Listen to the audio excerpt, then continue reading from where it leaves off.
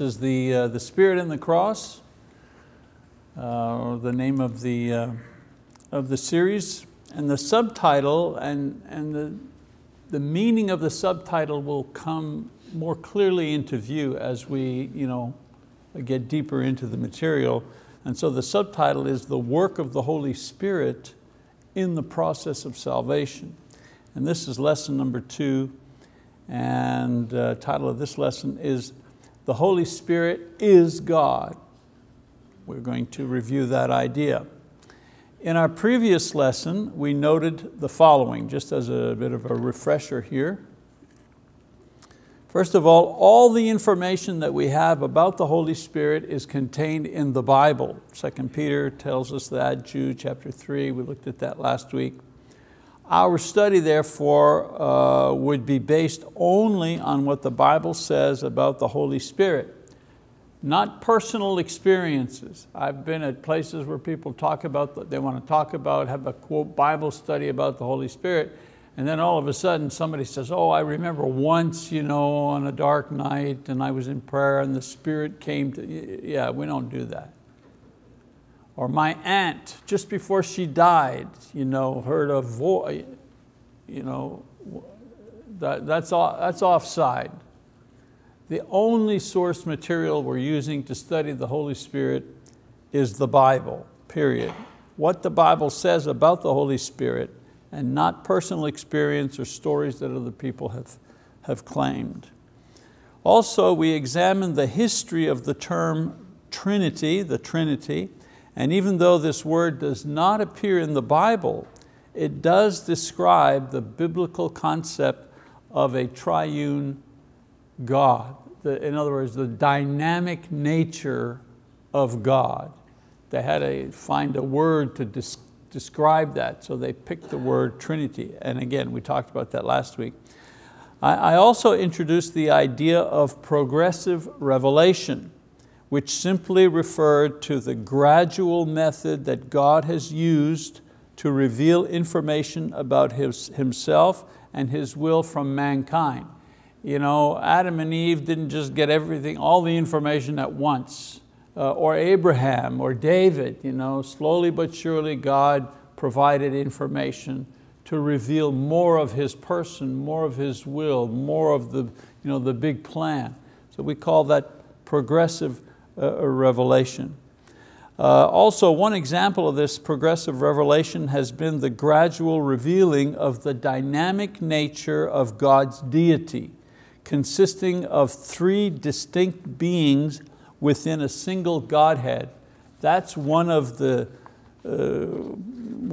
ideas that has been revealed progressively throughout the Bible. All right? All the information about God and what He is like and so on and so forth is not contained in one single verse. You have to go from Genesis all the way to the end to get the full picture, okay?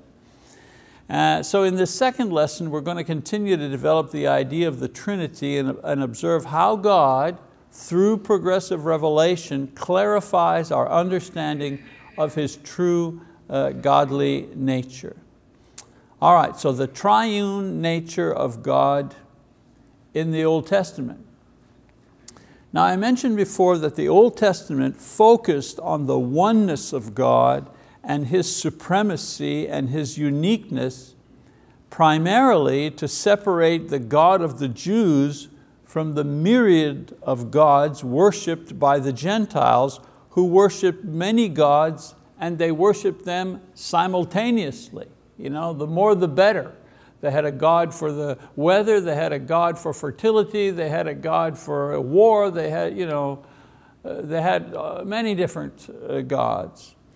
Some researchers estimate that there are more than 234 deities recorded in ancient Ugaritic texts. In other words, religious Canaanite tablets contain evidence that they worship at least 234 different gods. So this is one of the reasons that the leaders and the prophets of the Jews emphasized the uniqueness and the supremacy of God Jehovah, in that He was not only a God, like number 235, as far as the Gentiles were concerned, but that He was the one and only God to counterbalance, to counteract the prevalent thought among Gentile nations at that time, that there were many gods. This is why you have the Shema, the Lord is one, there's only one God. They emphasized, this portion of Revelation was emphasized in the Old Testament, among other things, for that particular reason. In other words, all of the 234 gods were not deity because they didn't have the attributes of the God of the Jews, witnessed by the miracles that He performed among them since Abraham, but especially the miracles He performed in freeing them from the Egyptian slavery, witnessed by surrounding nations. Remember, these millions of Jews wandering in the desert for 40 years, that didn't happen like in a vacuum. That didn't happen in secrecy. The nations that lived around the desert were very well aware of how the Jews were liberated from Egypt. The things that happened in Egypt, they were aware of that. And they were also well aware of these people in the desert being sustained. Not just day after day, but year after year, decade after decade. And the amazing things that were happening among that people. And so through their witness, they were demonstrating the power of their God, of the Jewish God. So when they made the claim that there's only one God, and the supporting evidence of that one God, you don't believe there's only one God and He's our God? Have you seen what He's done for us? Have any of your gods done the same for you? So this was the argument. Nevertheless, the pagan tribes in the land of Canaan and later the Gentile nations that surrounded the Israelites all had pagan deities that they continued to worship. And the central focus of the Jewish religion, that there was only one true God and that only they were His worshipers, and only the temple in Jerusalem contained His presence on earth where He could be properly worshiped. That was the bottom line of the Jewish religion. We worship the true God, and the true God is worshiped in Jerusalem. This is where the revelation of the true God stood until Jesus appeared. Yeah, you have to understand, it wasn't just that Jesus came along and said He was the Messiah, and He came along and He kind of put the Pharisees in their place. They couldn't trick Him, and He wasn't afraid of the high priests or anything like that. It wasn't that. I mean, that was part of it. It was this paradigm shift that took place when Jesus arrived, that they were moving away from the idea of just one God to beginning to apprehend the idea that there was, that God was dynamic. In their minds, the Messiah was not God Himself coming to earth in the form of a man. Their idea was that the Messiah was a man, but He was a dynamic man, and He was a powerful man, and He would lead the nation as other great leaders had led the nation in the past. That's where they were at. When Jesus comes along, wow, that was a lot to take in. That God said, we say it like, God sent His Son. Yeah, sure, we hear that every Sunday. We say that in our prayers, but they never heard anything like that. That was brand new for them. So this is where the revelation of the true God stood until Jesus appeared, and with His appearance came new information about the nature of God's being not previously known.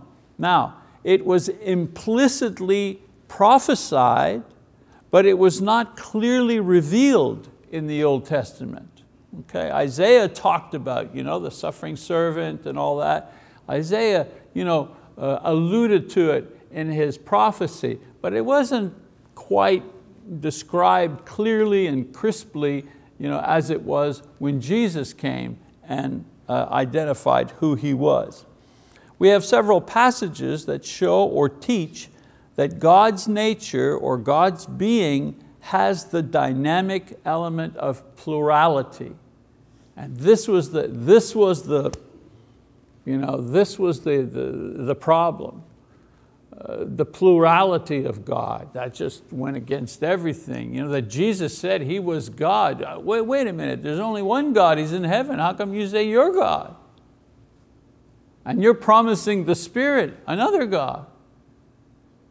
So that was a lot for them to take in. So several passages that show or teach that God's nature or being has the dynamic element of plurality. One passage, Matthew chapter 3, it says, after being baptized, Jesus came up immediately from the water, and behold, the heavens were opened, and He saw the Spirit of God descending as a dove and lighting on Him.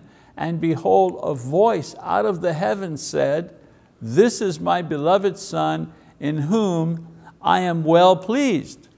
So this is Matthew's description of Jesus' baptism by John the Baptist. Note that Matthew records the amazing and revelatory scene where all three beings within the Godhead are manifested physically at the same time, separately, and in the same location. I mean, that's amazing. The Father speaks. There's His physical presence. The Father speaks. The Son is present in physical form as a man. And the Holy Spirit appears as a dove. I mean, all three persons in the Godhead appear all at once in the same place together. This is an amazing passage. As I said, the Father speaks to bless and acknowledge the Son. The Son is in the appearance of a man, Jesus, obeying the Father's command through John to be baptized. And the Holy Spirit appears as a dove, symbolizing the power of God in Jesus, legitimizing and empowering His mission to die on the cross and then to resurrect from it. Note that God is present, manifesting the three beings of His divine nature, Father, Son, Holy Spirit. Another passage, Matthew 28, it says, and Jesus came up and spoke to them, saying, all authority has been given to me in heaven and on earth. Go therefore and make disciples of all the nations, baptizing them in the name of the Father and the Son and the Holy Spirit, teaching them to observe all that I commanded you, and lo, I am with you always, even until the end of the age. So here we have Jesus giving His apostles the Great Commission.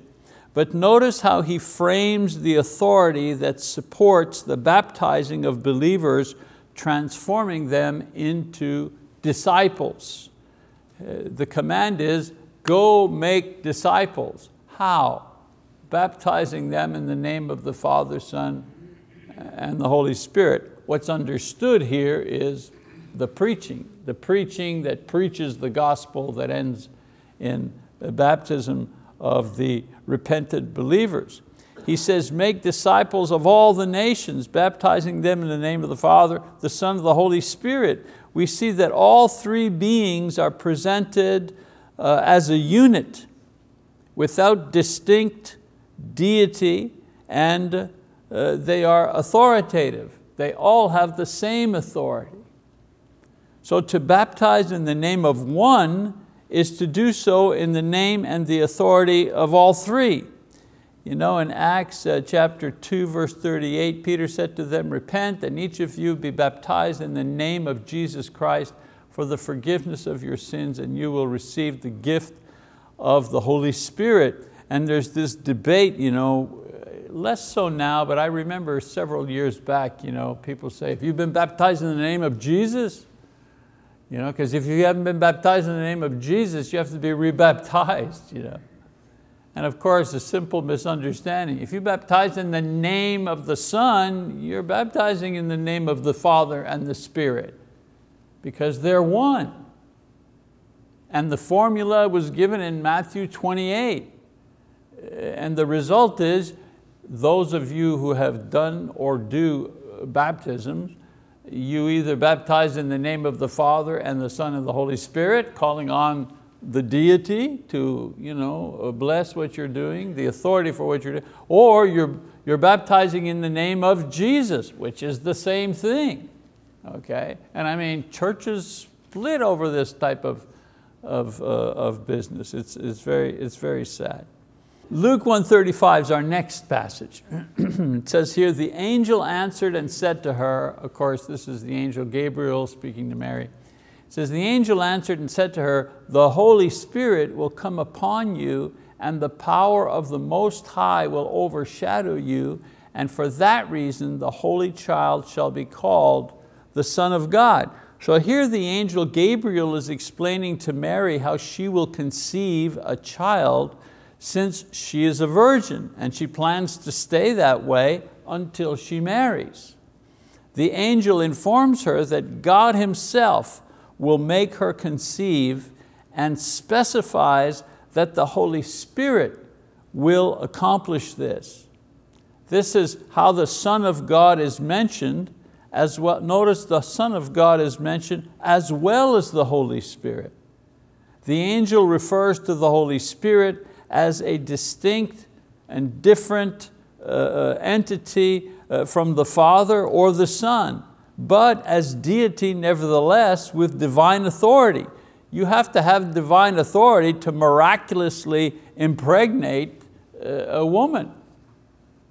And so we see another reference here. Remember what we're doing. What does the scripture say about the dynamic plurality of the nature of the Godhead? What does it have to say? So these are the passages that give us information about this.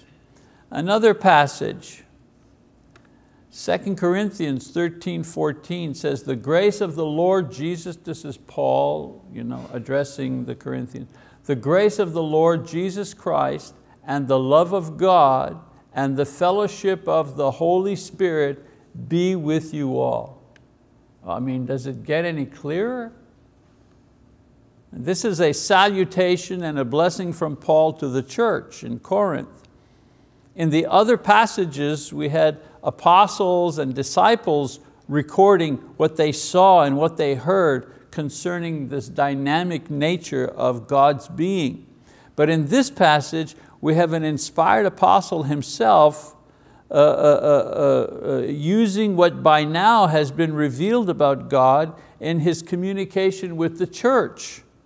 You ask yourself, well, how long did the church know? When did the church know about the Trinity? Well, they knew it certainly by the time the church in Corinth had been formed, because Paul is addressing them using a description of this nature. So notice that each is referred to as a distinct being. The Lord Jesus Christ, and the love of God, God the Father, and the fellowship of the Holy Spirit, just grammatically, just from a grammar perspective. These are three, you separate distinct things. I want you to buy some apples, eggs, fruit and milk. Individual things are separated by commas. This is what goes on here. He also names, one other thing about this passage, interesting, he also names Jesus before he names the Father. He names Jesus first, then the Father, then the Holy Spirit, to show that they are equally divine.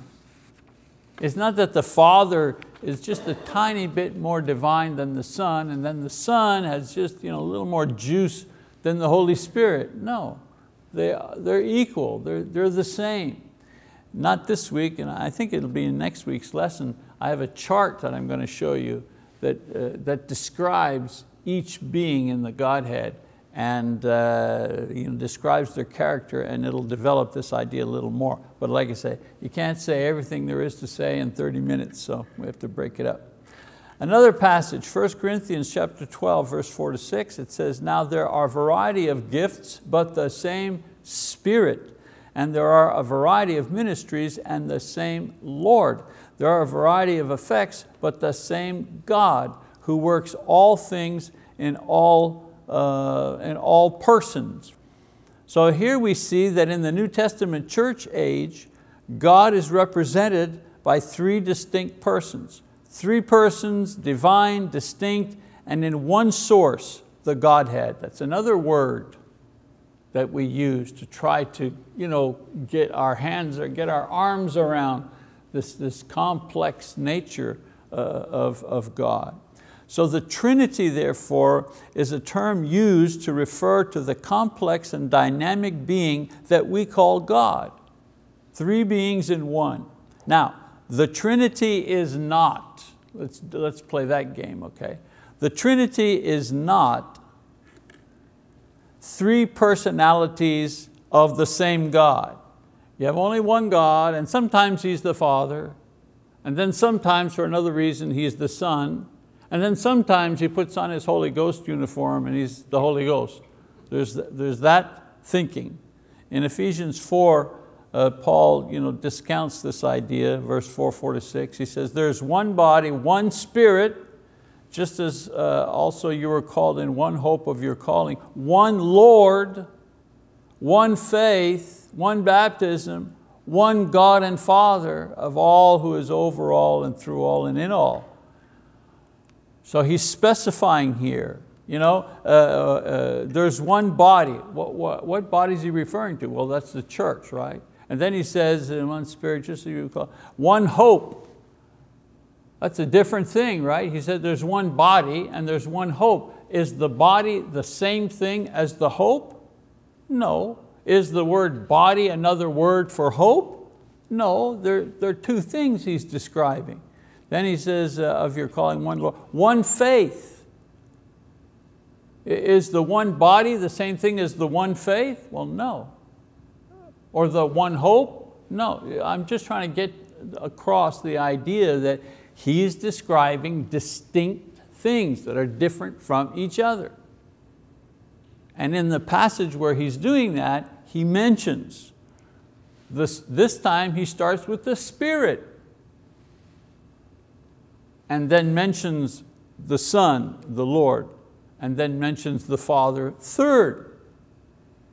So we have, in Matthew 28, Matthew says the Father, the Son, the Holy Spirit. Then in another passage, it's the Son, the Father, and the Holy Spirit. And in this passage, it's the Spirit, the Son, and the Father. You can only do that if they're the same. Another thing that the Trinity is not, three different gods cooperating together on behalf of mankind. Even Jesus quotes the Shema in Mark 12:28. This type of idea is like the Greek and Roman gods. This idea of three different gods cooperating on behalf of mankind. That idea is drawn from Greek and Roman religions who had many gods, and the gods had alliances. The gods had wives. The gods fought with one another, or they had alliances together. They had different character, but they were different gods. The Trinity is not that. God is one entity with three separate divine beings interacting among themselves. In Genesis 1:26, for example, it says, the Godhead says, let us make man. Let us make man. Who's the us? The Father, the Son, the Holy Spirit. Make man. and also manifesting Himself dynamically to mankind, as I mentioned in Jesus' baptism, physical representation of each one. The Holy Spirit, who is the main topic of this series, is one of the distinct beings of the Godhead. So when we study or discuss Him, we discuss God. When we study or discuss Him, we study no less than God.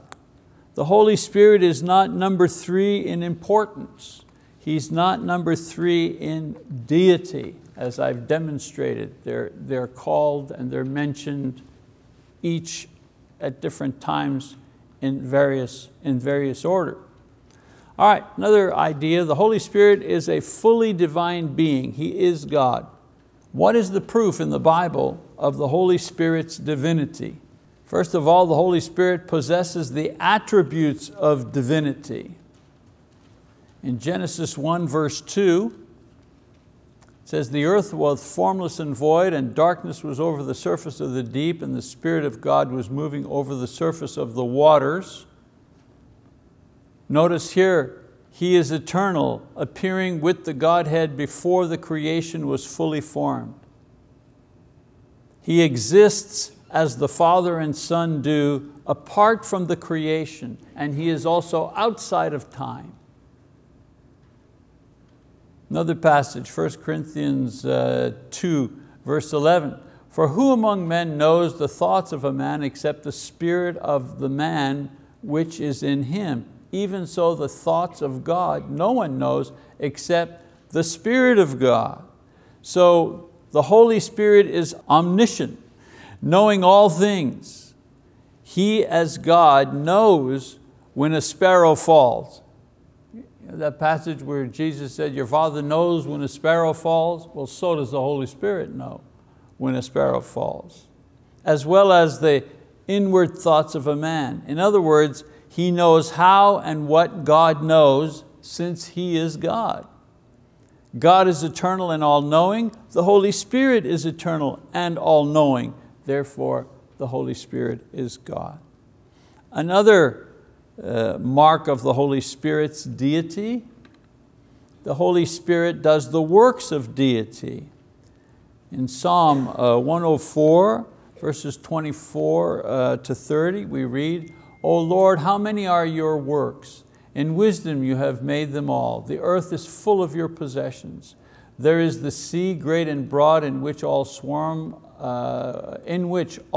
swarms without number, animals both great and small. There the ships move along, and Leviathan, which you have formed to sport in it. They all wait for you to give them their food in due season. You give to them, they gather it up. You open your hand, and they are satisfied with good. You hide your face, they are dismayed. You take away their spirit, they expire and return to their dust. You send forth your Spirit, the Holy Spirit. They are created, and you renew the face of the ground.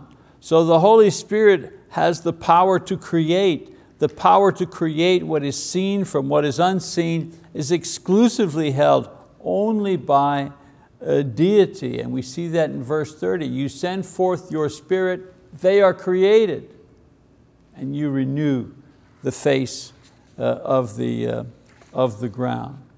For example, the Father speaks to the creation, or rather He speaks the creation into existence, Genesis 1. The Son multiplies the 5 loaves and the 2 fish to feed 5,000 people in Matthew 14. He transforms water into wine, John chapter 2. And the Holy Spirit causes Mary to conceive, Luke chapter 1:35. Is any one of these miracles less than another? Is it more difficult to speak the creation into existence than to convert a couple of pieces of bread and fish in order to feed 5,000 people? Is it any more difficult to just say to someone, the Spirit will come over you and you'll conceive? So the virgin conceives. Is any one of these acts more difficult than another? The one common thing about them is that they can only be produced by a divine being. So the Holy Spirit does the work of deity. Another passage here, 1 Corinthians 12, 4-11, it says, now there are a variety of gifts, but the same Spirit, and there are a variety of ministries in the same Lord. There are varieties of effects, but the same God who works all things in all persons. But to each one is given the manifestation of the Spirit for the common good. For to one is given the word of wisdom through the Spirit, and to another the word of knowledge according to the same Spirit, to another faith by the same Spirit, and to another gifts of healing by the one Spirit, and to another the effecting of miracles, and to another prophecy, and to another the distinguishing of spirits, to another various kinds of tongues, and to another the interpretation of tongues. But one and the same Spirit works all these things, distributing to each one individually, just as He wills. So the Holy Spirit has the ability and the authority to give power to others. And we're going to come back to this passage later on in the course, but for now, just making that point. For now, it's sufficient to note that the Holy Spirit can empower others to perform miraculous works. This ability is strictly limited to God. So the Holy Spirit has the attributes of deity, and He does the works of deity. One other factor that points to His divine nature. The Holy Spirit receives witness that He is deity. He receives witness from heaven. This time we go to Revelation. It says, John, to the 7 churches that are in Asia, grace to you and peace from Him who is and who was and who is to come, and from the 7 spirits, that's the Holy Spirit, who are before His throne, and from Jesus Christ. So we've mentioned all of them, haven't we? The faithful witness, the firstborn of the dead, and the ruler of the kings of the earth, to Him who loves us and released us from our sins by His blood, and He has made us to be a kingdom, priests to His God and Father. To Him be the glory and the dominion forever and ever. He receives a witness from heaven. Note that John reveals the presence of the Godhead using the triune form, and by placing the Holy Spirit, the 7 spirits, by placing Him first, then the Son, and then the Father last. This was done not to change the order of importance, but rather to confirm the equal nature of importance of each person in the Godhead. He also receives witness from Jesus. In John 16, it says, but when He, the Spirit of truth, comes, He will guide you into all truth, for He will not speak of His own initiative, but whatever He hears, He will speak, and He will disclose to you what is to come. He will glorify Me, for He will take of mine and will disclose it to you. All things that the Father has are mine. Therefore I said, He takes of mine and will disclose it to you. And so Jesus Himself refers to the Holy Spirit, and this divine task He will perform in service to the apostles on behalf of Jesus and the Father. The witness from the Word itself. In Luke 3, it says, now when all the people were baptized, Jesus was also baptized, and while He was praying, heaven was opened, and the Holy Spirit descended upon Him in bodily form like a dove, and a voice came out of heaven, you are my beloved Son, in you I am well pleased. So the Holy Spirit's presence as part of the Trinity at Jesus' baptism is witnessed, is recorded, is preserved in Luke's gospel for every generation to see and know until the end of time, that the Holy Spirit is God along with the Father and the Son, each separate but one in the divine Godhead. So let's summarize here. We've got 5 minutes. The Trinity, a word that does not appear in Scripture but is used to describe the complex and dynamic nature of God revealed in the Bible as an entity that comprises of three distinct divine beings existing seamlessly in one Godhead. Now we use the term Godhead to refer to God while acknowledging His unique and dynamic character. The Holy Spirit is a distinct person and being within the Godhead. So when you're referring to Him, you're referring to no less than God. The Holy Spirit also receives witness of His deity from heaven's throne, the Father, from Jesus, the Son, and from the Bible. These vouch for His deity. Okay, two last questions. Who is the Holy Spirit? He is a distinct divine being within the Godhead. He is God. Another question. What is the difference between the Holy Ghost and the Holy Spirit? Well, of all the modern translations of the Bible, it is only the King James Version that uses the term Holy Ghost. 90 times it uses the term Holy Ghost, 7 times it uses the term Holy Spirit. No reason is given, since the words come from exactly the same Hebrew and Greek words. There's no, it's just the way it was translated in English. At the time when the King James Version, 1611, was written, the term ghost referred to the living essence of a person, and the word spirit referred to the essence of a person who had died and their essence or spirit had departed. So when you talked about the ghost, you talked about the spiritual nature of an individual who is alive. When you talked about the spirit, you talked about the same spiritual nature, but that had departed from the body. Okay? So as language evolved, people started using the term ghost when speaking of the vision of a dead person, while the word spirit became the standard term for life or living essence. Bible translations followed suit, translating the Hebrew and Greek terms into the English word spirit and Holy Spirit instead of ghost or Holy Ghost. And today, even when you use the word ghost, it's mostly related to Halloween, right? Ghosts and goblins, so that's another reason why that was split up. And then one more slide. What will happen to the Holy Spirit at judgment?